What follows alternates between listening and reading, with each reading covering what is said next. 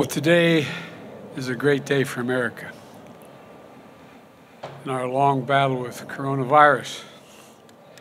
Just a few hours ago, the Center for Disease Control and Prevention and the CDC announced that they are no longer recommending that fully vaccinated people need wear masks.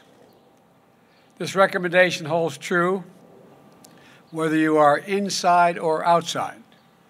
I think it's a great milestone, a great day.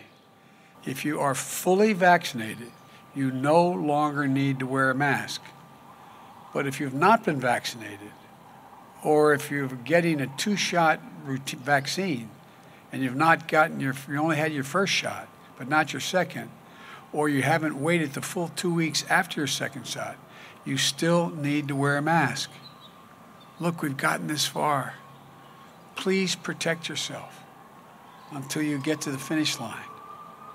As fast as we've gone, most people under the age of 65 aren't vaccinated yet.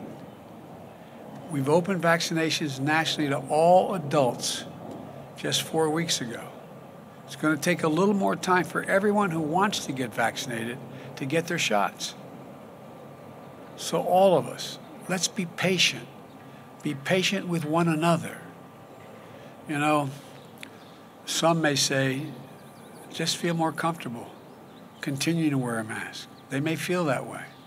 So if you're someone with a mask, you see them, please treat them with kindness and respect.